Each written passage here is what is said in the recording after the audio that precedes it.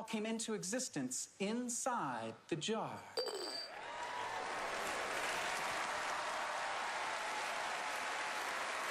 And welcome back to my channel, MiclabTV. In today's video, we're going to try to understand how Nathan Coe did his trick. How did he make this golf ball appear inside the jar on Penn and Teller Fool Us?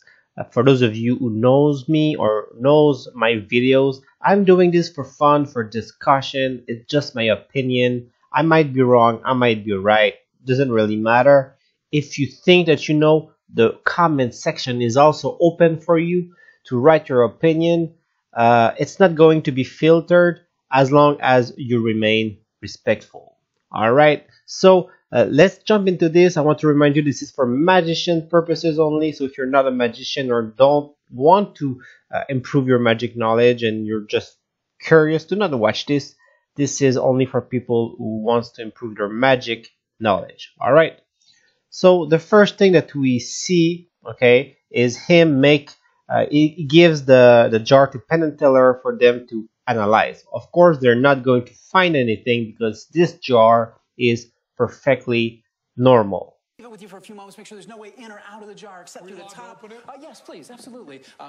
So they're opening the jar, they inspect it, and of course they don't find anything abnormal. And then he's gonna ask Allison to go inside the crowd and to gather the papers and stuff from people. They're going to think of things that might fit inside the jar. It's so random, it's completely out of my control thing. That could fit if it's... Listen, perhaps you would join me for a moment? I'm going to need like 20. Alright, so around 20 people. Please write something that might fit inside the jar. And get like 20 or 30 of those back, and I'll ask you back on stage in just a moment. All right. And so while she's doing this, the magician Nathan Coe goes back to get the jar. So as she's doing that, Penn, tell her, how is our... So how is the jar, Penn? Oh yeah, it's good. It's good. Seems legit. All right. So he grabs the jar, goes back on stage, puts it in the pink box. Okay. And this is our target. So whatever you guys dream. So puts it in the box here, but is it really going inside the box? Maybe it's going inside his jacket. I'm not really sure exactly where it's going, but let's just say it's going inside the box. All right, but the real magic part is that right here soon I'm going to show you.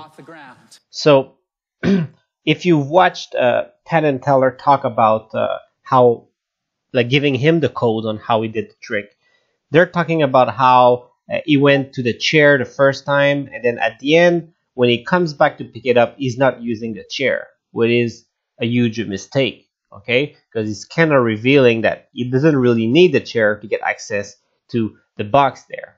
So he only needs the chair to do a switch, which we're gonna see right here. So you got a jar inside. So right here, look at his right hand with the pink box holding back to the chair. This is because there is something behind the chair there, and this is the jar with the golf ball in it. And as he is doing this, he is putting the jar with the golf ball inside the pink box. Okay, so that's what he does. This chair here is only for him to do this switch. So as he is doing that, that's where the switch is happening. Just about 17 feet. So now it's about 17 feet. It used to be 10 feet, which is interesting. Above the earth. So now he's grabbing this handkerchief here. What is inside this handkerchief? I am not 100% sure. I think that maybe the golf ball prediction is inside this handkerchief. But I'm not 100% sure about it. All I know is he carries this handkerchief back with him all the way next to Allison. So now, one thing for sure is this is a force, okay? So the golf ball suggestion doesn't come from the public. All of what Allison did, asking the public to write down things on the paper, this is all a distraction, okay? Because whatever she is going to pick, it's a forced pick, okay? And it's in the way that is folding the paper and everything, that whenever she puts her hand inside there, she only gets a choice of maybe 2 or 3, and they're all the same thing written on it. So she's not picking from the audience choices, but exactly papers that the magician wrote himself. And it's probably a secret pocket inside the handkerchief. I don't know exactly how it's folded and how the force works, but I know 100% for sure that this is a force. Grab one for us, Allison, and hold it tightly against yourself. Just keep that card very nice and... So keep it tightly there, and then after that, he's opening everything. I'm not sure He empties the handkerchief with all the papers on a plate, what that means, but... and he shows Penn and Teller for sure, the audience, the people, writings and everything. But it doesn't really matter. Both of them knows that it was a force. Whatever Allison picked was a magician force.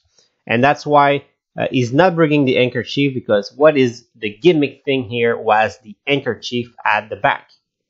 That's where there was the other cards, probably with golf ball written on it, where Allison was forced to pick inside the handkerchief on the table. Whatever is on the plate doesn't really matter. That's the people's choice. And of course, Penn and Teller will not find anything awkward about it. This is just a distraction for them. So now, what is our object? Shall we take a look? Onto a golf ball. So a golf ball. That worked. So now, all he's got to do is climb back there, pick up the box, and then open it. And we see that this jar has only one golf ball in it. It's not 2 jars, it's only 1 jar. And of course, it's just a simple switch to happen at the chair. As simple as that. Is there another way to do it? Do you guys think I was wrong at some point? Maybe I was. I might have some details off, but the main idea here is that golf ball was the magician choice and that there was a switch. This is not the same jar that Penn and Teller inspected, okay? If you watch their explanation at the end, they even say that, oh yeah, this is the kind of thing with the golf ball inside a jar that you can actually buy. Of course, it's a different jar, and he's gonna make it. He's gonna ask Penn and Teller to inspect it as well. So another thing he wants them to inspect. But of course, they're not going to understand how the golf ball got in there, because it was created like this. It's something that you can buy like this. You know what I mean? So it's a force.